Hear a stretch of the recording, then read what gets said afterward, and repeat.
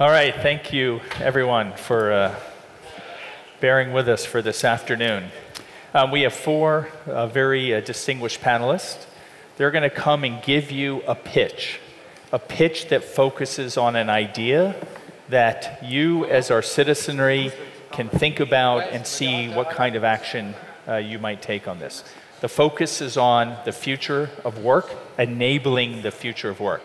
So each person will come out, we'll do a quick pitch to give you the idea, and then we'll have a small dialogue afterward. So Erika, why don't you come down here and join me? And brilliant. Thank you.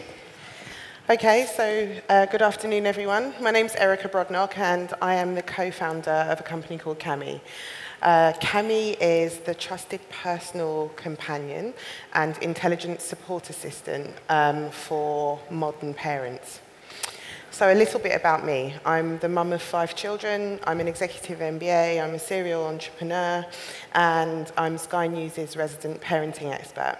So I've been able to build a team around me with this, with the perfect mix of skills for success. My co-founder, Moncho, is a PhD who specializes in agent-based modeling. That's a type of AI that enables algorithms to learn from and imitate human behavior.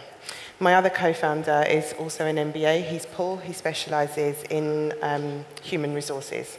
And then we have an advisory team that is made up of behavior change and mental health experts who support our rapid growth. So what does this awesome team do, I'm hearing you ask? Well, I'd like you to imagine that you're here today meeting Celine, Marie-Claire, and Thierry. They are all from different races, socioeconomic backgrounds, and locations. But the one thing that is unifying them is that having a baby is turning their world upside down. Whether it's the first child or the third child, the transition to parenthood is really tough. We have no training for this job, and we're generally expected to rely on our intuition to see us through. The new parent economy is worth around $76 billion, and we're seeing 11% CAGR growth each year on that as well. So more than 540 million people became parents last year, and 1 in 3 of those people had some sort of mental health issue. And that's simply too much, particularly when you think about the impact that it has on the child, the parent's ability to return to work, and the economy at large. So at Karim, we're specifically focusing on the 5 million people that are across the UK and France who will be embarking on this journey this year. And it's a market that's worth about 16 billion euros. But it's not just about the money. Our vision at Karim is more about utilizing the power of big data and globalization to support all parents through pregnancy, early parenting, and beyond. Our first product is an intelligent chatbot that learns from human experts using agent-based modeling to democratize access to specialist support when parents need it most. So we empower parents with expert knowledge from our individual experts that's tailored to their individual needs, and we manage the parental leave process for employers to ensure a smooth return to work following maternity or paternity leave, and that's replicated through artificial intelligence. So to put this into context, if Celine is awake in the middle of the night because she's struggling with breastfeeding, we connect her to an expert in Australia, for instance, who's awake at that time anyway, and they provide the support. When Marie-Claire has the same issue 3 days later, Karim AI has already learned how to respond to that query and can provide the response seamlessly and only connect Marie-Claire to the expert if she absolutely needs it. So our B2B model enables forward-thinking employers to provide this personal companion to their staff. In return, we give employers the opportunity to create a motivated and more productive workforce, and we enable them to create meaningful social impact. We do that because for every employer that pays for the CAMI service, we are able to provide it to low-income families free of charge. And we do that in order to truly democratise access to the specialist support that every parent needs when they're embarking on the journey. So in the UK, we're already working with some big names. If you want to join the likes of KPMG and Aviva and run a pilot in your organisation, or Cambridge Social Ventures and back us financially, then come and speak to us after the pitches are through. But in the meantime, all that remains to be said is thank you from me. I'm Erika Brodnock, and this is CAMI. Thank you. Thank you, Erika. Olivier? No, you can leave the chair. Unless you need a job moving chairs. No. I'm Olivier Oullier. I am a DJ, and during the day, I'm a neuroscientist and president of Emotiv. We're a global leader in portable brain technology. These brain scanners that communicate with your phones that allow to record brain activity. For a lot of people, this technology sounds like science fiction. And I can't blame you, because if I would put this on Alan's head, he would look like a character from a sci-fi movie. But this is not science fiction. This is science in action. And what we're trying to address is the gap between what can be measured from what people say and what is actually happening in their bodies. Think about what is happening at work. There is one big enemy at work. The enemy of your wellness, the enemy of safety, the enemy of learning and of performance. And this enemy is the one-size-fits-all workplace management and workday design. But I don't know about you, but even myself, I'm in a different state of mind, state of fatigue, bodily and mentally on the first day compared to a Monday. How can we take these into account? For a lot of us who are lucky enough to have a job, we are seen by our organization and our employer through the lens of cognitive and personality tests that we undergo during the recruitment period and right after. Those tests are supposed to measure personality. In reality, they barely measure states. Temporary states. And as I mentioned earlier, we are different from one day to another. There are two things that every organization in the world can be interested in, is understand what stresses their employees and what distracts them. This is why, at Emotiv, we've decided to focus on being able to leverage 10 years of collecting data, not in scientific labs and medical labs where neuroscience is generally run and used, but in real life, in the workplace. To what end? In order to personalize the day of work. Similarly, that it's wonderful to have a custom-made suit. It is great to have a custom-made day of work. But again, one size fits all. How many people, even different, so different, have to sit down in front of a computer from 9 to 12, yet some can focus very, very intensely for 2 hours, others only for 45 minutes. The problem is, how can we make them happier? How can we increase wellness and performance in the workplace? Some would say that wearing this during an entire day of work is not the best way to do it. That is right. And this is why we moved from a form factor that is very futuristic to something that people can wear during the entire day of work. Something that basically allows you to take calls, to take executive trainings, but also can measure your brain activity through your ears. This is only made possible after 10 years of collecting data with a lot of other electrodes. What do? We provide not only the real-time assessment of stress and attention and distraction, but we interface it with softwares. We recently signed a partnership with SAP where their intelligent interface, Fiori 3, responds to the current state of mind of people, affective and cognitively. Of course, we're doing this in respecting the law, respecting ethics, and morals.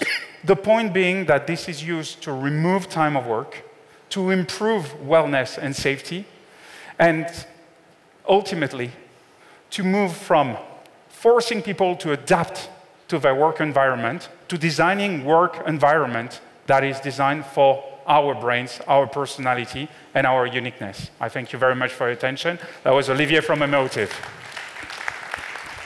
Thank you, Olivier. Eva, please. Watch your step.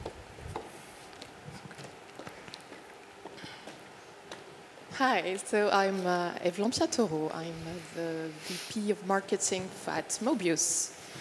So Mobioos is a French startup, and our mission at Mobioos is transforming the future of work by creating applications in a new way, in a more easy way for everybody, and making it accessible to everybody. So our mission is to empower every organization in this digital battleground.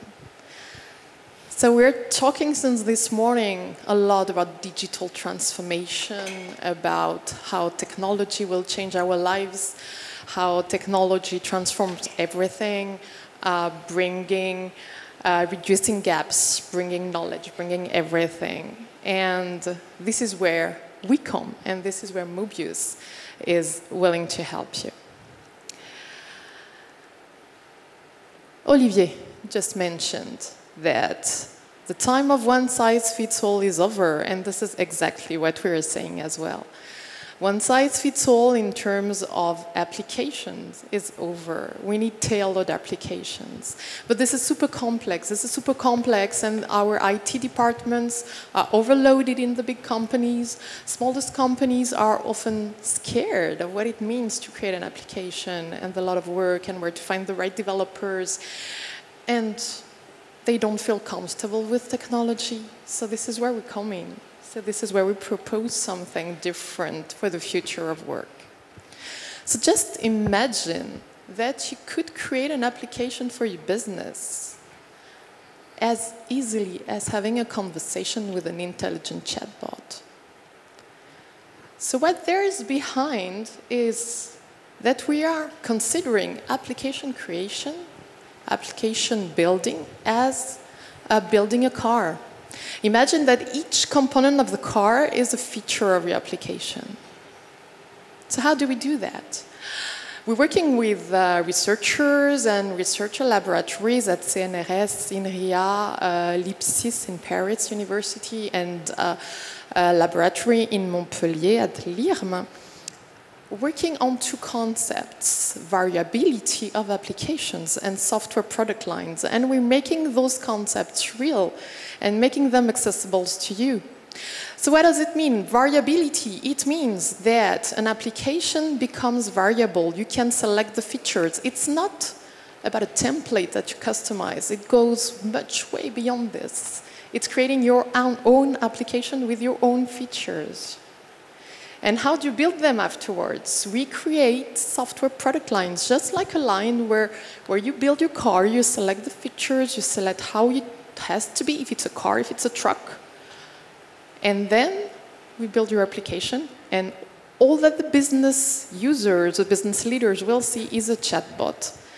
And this is how you build your application in less than an hour. So this is our revolution in the digital battleground, and this is the value we want to bring to everyone, building applications in less than an hour, accessible to everybody. So to make it short and to conclude, Mobioos Suite is made of several tools. You can come downstairs and meet us to have a demonstration. There is a little car in front of our team. And what we really want to do is facilitate, put digital transformation in your hands, facilitate your lives, the life of organizations, small organizations, bigger organizations, and make applications accessible to everybody. Thank you. Thank you, Eva. Karim, please.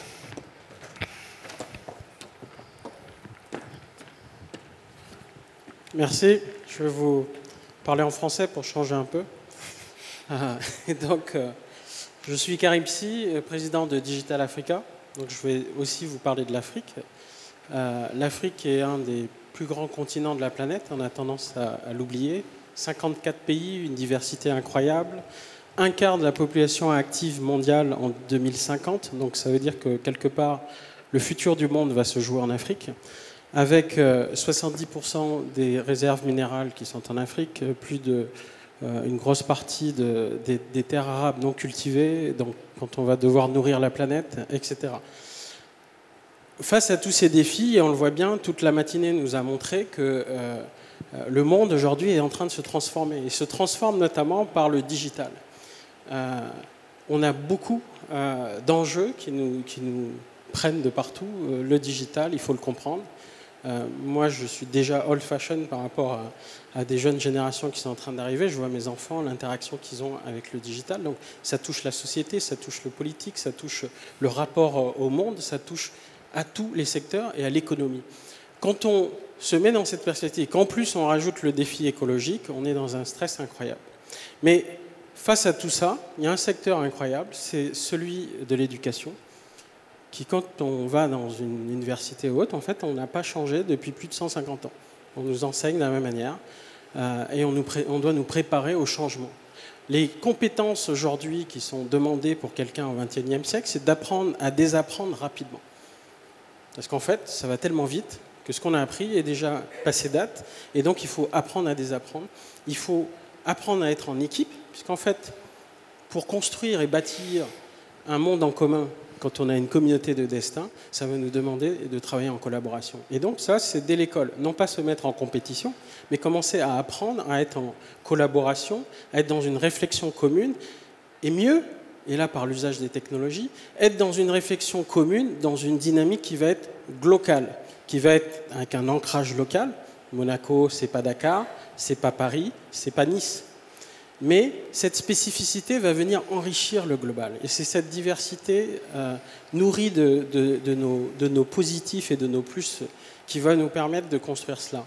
Et donc, si on voit, avec l'UNESCO, on est en train de travailler sur un projet qui est le Learning Planet, la planète apprenante, qui va donc pouvoir, par les technologies, commencer à construire des corpus communs d'apprentissage. On voit, on a déjà des dynamiques qui sont créées. Aujourd'hui, accéder au savoir que nous offre une école comme Harvard ou plusieurs écoles en France autour de FunMOOC, par exemple, où on va avoir 180 établissements qui vont partager des connaissances, accessibles partout sur la planète. On a par exemple sur FunMOOC plus de 60 000 Africains qui y accèdent. À l'origine, c'était fait pour la France. Et donc, à travers ça, permettre d'accéder à des connaissances ouvertes, partagées, avec des communautés qu'il va falloir créer, des communautés apprenantes, locales, mais connectées au niveau international pour échanger, avec des communautés de formateurs qui vont être organisés, des lieux d'apprentissage, et on voit bien que les lieux changent, c'est-à-dire aujourd'hui, ici peut être un lieu, un garage peut être un lieu, un tiers-lieu peut être un lieu, un incubateur peut être un lieu, une entreprise peut être un lieu, une école peut être un lieu. Et donc les écoles sont en train de se métamorphoser. On voit d'ailleurs les écoles commencer à créer des learning labs.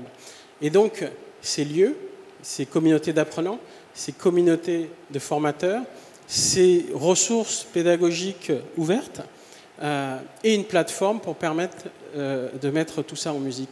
Et si on rajoute cette logique où on voit aujourd'hui émerger aussi des amateurs professionnels et toutes ces dynamiques d'innovation, on voit bien, l'innovation a changé.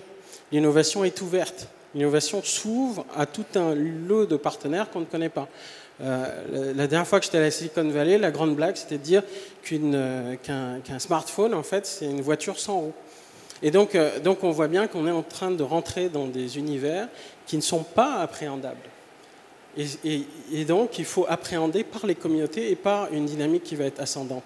Et donc, aujourd'hui, l'appel que l'on fait avec l'UNESCO, c'est justement d'aller vers une planète apprenante, tous ici que vous êtes, et bien sûr aussi de faire participer l'Afrique avec une Afrique apprenante, parce que l'Afrique a aussi à apporter dans ce grand concert des nations qui est en train de se jouer. Je vous remercie.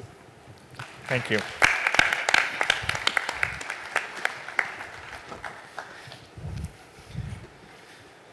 So we have a few minutes.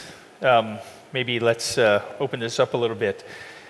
One of the things we've talked about here is new technology helping. But one of the fears people have is sometimes new technology eliminates jobs more than it helps through increased productivity or replacement of labor. What's your thoughts as you're looking at some of the technology? What effect do you expect to see in terms of job creation? Is this just a different way of looking at work, or is do we see some additional growth? So, yes, jobs will be disappearing, new jobs will be appearing, and let's remember that one day there was a job in each elevator. If we consider what we are saying about application creation, so we can automate this, but we automate just a part of it, and we cannot automate everything, which gives more time to do tasks that have more value, where it involves people's creativity. So the jobs will be different and hopefully more interesting, because we can automate what takes a lot of time, what is less interesting, and I hope it will give people much more freedom. Just Karim, very quick. Yeah, I think the same. I mean, what I just said is that we are building a platform. So technology is part of it. But the thing is, you don't need to build a platform that will be an asservissement of the population, but more unleash, actually, the creativity, as she said. And how we do that. It's not just tech, so it's how enhance our humanity with tech. And Erika, I mean, you definitely talked about getting people maybe even more quickly or more efficiently back into the workforce and having a plan. So. Absolutely. So we're losing people from existing workforces because they are having children and their skills are no longer being recognised, or they're unable to find that balance between work and life in some circumstances. So using technology to enable or facilitate people returning to work, I think, is a great thing. But in addition to that, we're looking at globalization as well, because different time zones mean that actually sometimes people need services in the middle of the night here, and that's the middle of the day elsewhere. And those services can be taken from all around the globe really quickly and really easily using technology, providing opportunities to people in parts of the world who may not have ordinarily had those opportunities previously. And Olivier, if I can personalize my work, does that make me more efficient, or does that increase more opportunities, or both? I think it's both. What is really interesting is the fact that when one looks at all these predictions that we're hearing about job replacement, we don't know. The people who are on top of the AI games, those who really do AI, unlike those who claim they're doing AI, would not make any prediction as to what is going to happen in 5, 10 years. The one thing that we can be sure of is that companies, small or large, are investing massively in executive training and reskilling people. And in order to train or retrain someone, you need to understand what their skills are, what the experience are, but also, sorry, I'm very biased here, but I embrace it. You need to understand how their brains work in order to help them better learn new skills, allocate them to something where they would be happy, feel well, but also perform well for the benefits of everyone. Yeah. So I apologize for the panelists. Obviously, we can continue to talk, but we're out of time. I see the people coming to grab us. We're trying to, I guess, get back on schedule. So thank you very much for your pitch and for the small discussion after. Thank you.